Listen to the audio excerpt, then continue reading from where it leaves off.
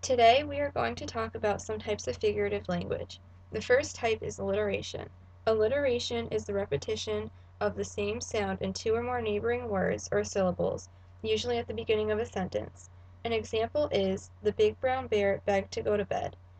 The second example is a simile. A simile is when you compare two unlike things that are often introduced by like or as. An example of a simile is, the clownfish is as orange as an orange. The third example is onomatopoeia. Onomatopoeia is naming a thing or action by imitating the sound associated with it. An example is, bang! My sister hit the wood with a hammer. The fourth example is personification. Personification is giving something human qualities. For example, the tree danced in the breeze.